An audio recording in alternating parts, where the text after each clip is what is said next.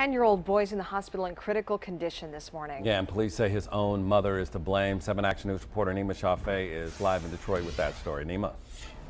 Malcolm and Alicia, good morning. You mentioned that boy's mother. Police telling us this morning she is to blame because she was drunk behind the wheel when she slammed into another vehicle. Let's take you to the accident scene. This now happening on Greenfield. You can see here, that is the accident scene from yesterday during rush hour when the woman behind the wheel of that Malibu slammed into that Jeep Grand Cherokee, injuring her son. Her son taken to Children's Hospital where he is this morning fighting to recover, fighting to get back to normal. We do know that people living in that area this morning say that that stretch of Greenfield is outright dangerous. This stretch of road has had so many fatalities. A month ago, the 16-year-old on his way to school, a stolen car at Curtis. Margarita, between this stretch of road, it's sad. I've been here 25 years and I've seen so many things happen.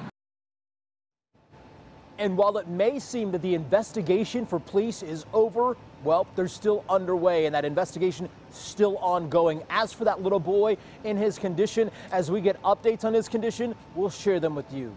We're live this morning. I'm Nima Shafee, 7 Action News. Thank you.